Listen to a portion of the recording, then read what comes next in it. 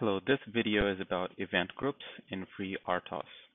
I'm going to be demonstrating on Windows using FreeRTOS Simulator, and you can watch the notes below the video about where to get the environment if you want to experiment on your own. So I'm going to be demonstrating a software watchdog which uses the event groups. A watchdog in general is it's typically a hardware which monitors your processor and makes sure that you get back into a repetitive while loop every once a second or something like that. Otherwise, the watchdog can reset your CPU. In this case, we're going to use a software watchdog. It's not as guaranteed, and it's not a sure shot way of protecting your system, but nevertheless, it fits the example, and it does have uses in the industry as well. So to use the event groups, what you need is eventgroups.h header file. Now this assumes that you have FreeRTOS include files as well, and we're going to make an assumption that you know how to use FreeRTOS tasks. So I have got here an event handle called task watchdog, and the way it's going to work is the event groups has typically as many bits as your processor. So if your processor is 32 bits, you have 32 bits inside of this event group. I'm only going to be using 2 bits, and let's call it bit position A and B, or bit position 0 and 1. Now, the idea is that task 1, which we'll call a good task, we'll go ahead and set bit number 0 periodically. Task 2 will go ahead and set bit number 1 periodically. And a software watchdog task will monitor to make sure that all expected bits are set. Otherwise, we can flag indicating that the system is not operating as expected, or one of the tasks might have gotten stuck in an infinite loop. So we have assigned it a bit position. So this notation, 1 shift left by 0, is basically the number in hex 0, 1. And 1 shift left by 1 is the number 0x02.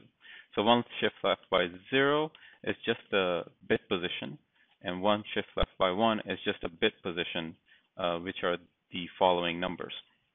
Now, I have got a variable here, tasks all bits.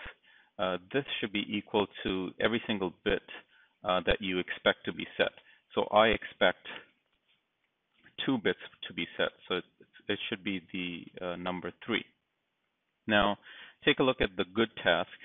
It's a very simple task. All it does is every 1 second, it goes ahead and sets a bit. So before we actually talk about the X event group set bits, let's go ahead and show you how to create the event groups. So creating an event group is really easy. You simply say X event group create, and you get returned the ID of the event group. So I'm going to skim over this. In this case, we're creating 3 tasks. We have a good task, a bad task, and a software watchdog task. Now, it's very important that if you implement a software watchdog in your system, that the priority of the software watchdog is the highest in the system. Because if one of the tasks gets stuck, this task called the software watchdog might not ever execute. So you want the software watchdog to execute at the highest priority, so therefore I have set it to priority level 2. And the rest of the 2 tasks in my system is priority level 1. So your main function is really simple. You can ignore this line of code. It's just used for my compiler environment. So line number 714, we're saying task watchdog, which again was simply event group handle T task watchdog. So this was a type of the event group handle. This variable equals to X event group create. Then I went ahead and created 2 tasks. We'll call it good and bad, and I'll explain why the second one is bad. and I created the software watchdog task. So this one I already demonstrated. The idea is every single task will set its appropriate bit.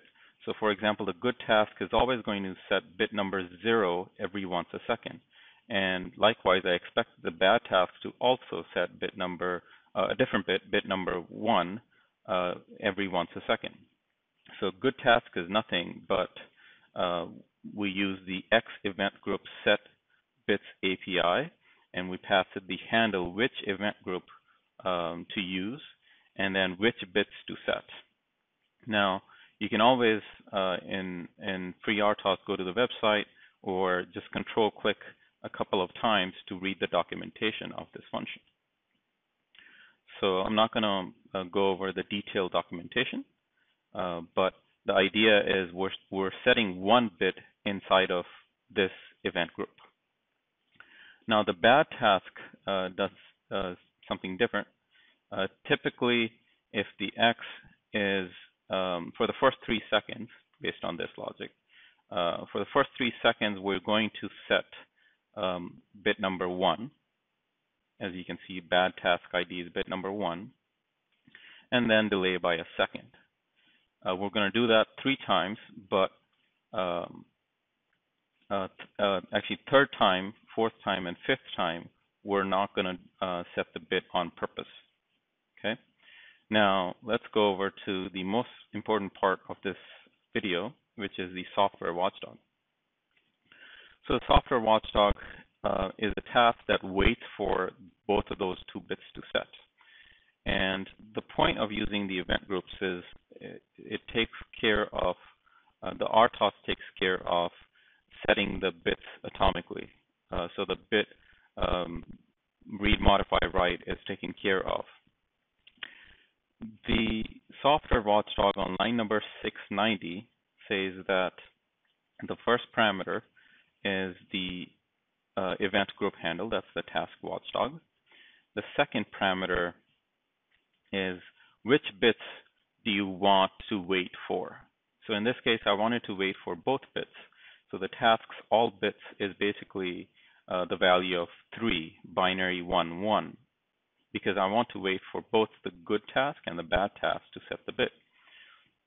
The third parameter is a true or false Boolean parameter, and it says that clear on exit. So I want to wait for these 2 bits to set, and when this function returns, I want to clear those 2 bits. The next parameter is wait for all bits.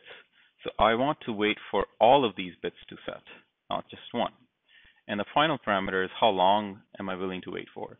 So because my other 2 tasks set the bit every once a second, so this software watchdog just waits 2 seconds. And if there's ever a scenario where for 2 seconds you don't get both of those bits set, then we can indicate that one of those tasks is stuck in a while loop or an infinite loop. So the X event group wait bits is the function used by the software watchdog, and it has very verbose documentation. I encourage you to basically read the FreeRTOS EventGroups.h header file, or you can just go online. It even demonstrates by example. Okay, and this is probably even more verbose than my example, so it gives you exactly what you're trying to do. In my case, I was waiting for bit 0 to be set and bit 1 to be set, and I said clear these 2 bits before returning. And in my case, I said PD true, meaning I want to wait for both of these bits to set. So the idea is your event groups API can allow you to monitor multiple events in a way. You're waiting for multiple tasks to set this bit. So then on line number 696 all the way until 706, the logic is that if, so by the way, this event groups wait bits API will return you the result. So if the result says that both of these bits are set, that's what this logic is doing right here.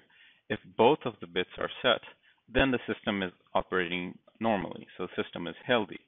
Now, if both of the bits are not set, then line number 700 through 705 basically check which task did not set its bit. So I have a good task and a bad task. Good task always sets a bit, so we'll never see line number 701. And bad task doesn't set the bit the third, fourth, and fifth time. I already have the output from the previous run, but I'm going to run my program anyway. So again, this is FreeRTOS simulator running on Windows. So for the first 3 seconds, or 2 in this case actually, it's going to say system is healthy, and then for next 3 seconds roughly, it's going the bad task is not going to set its bit. So that's why we got the output bad task stopped responding. So let's inspect what the bad task did. Basically, bad task, I incremented first. So when x is 1 and 2, it sets the bit and system is operating normally. But when x is 3, 4, 5, and 6, and remember that I waited 2 seconds for the bit to set. So for 4 seconds, I don't set the bit, and the Watchdog task outputs 2 times because the timeout was 2 seconds right here. So for 2 seconds, we were able to detect the fact that the bad task did not set its bit, indicating that it's running its task loop correctly. So this is a software watchdog, essentially tells you which task is not operating normally, granted that in this simple example, we expect that every task sets the bit once a second. So to recap, we have an EventGroups.h header file include. We have a handle called task watchdog. That handle is created by simply saying task watchdog equals to x event group create. Once the event group is created, I can then use the handle. So the good task uses this handle and always sets bit number 0 in this case, and the bad task. So it's important that every task has its unique bit position. So there's so many ways to do this, but in this case, it's hard-coded that the bad task is always going to set the bad task ID, which is bit position number 1. Now, both of these tasks are setting their appropriate bits of a same task watchdog event group, and then the watchdog task now waits for both of these bits to be set. So the idea is you're blocking on multiple events in a way.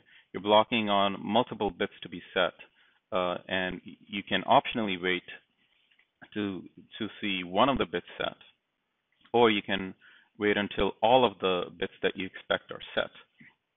If all of the bits are set, then the returned value is going to be the same as tasks all bit. In fact, I should be able to just do if result equals, and the example should still work, and just like previously. So we'll let that run. For 2 seconds, it's good. For the next 4 seconds, bad. So that's why there's a greater timeout. The watchdog task is using 2-second timeout to wait until the bits are set, and then the system runs normally after that. So the return result tells you which bits were set. And remember that in this example, you're not going to return until the timeout. So you're only going to return after 2 seconds. And it's a timeout. So even though we said that wait for all bits to be set, there is a timeout of 2 seconds that ignores this parameter, because it's saying that, hey, it's been 2 seconds and the bits that you wanted are not set. So that's why we go in here and we print some error messages. So this is it for this video, and there'll be a follow-up video regarding the blocking on multiple queues and semaphores. So this is just blocking on multiple bits. There's no message passing other than just the bits. There's no queue or integer passing, but in a follow-up video, I'll demonstrate how a task can block on multiple queues and semaphores.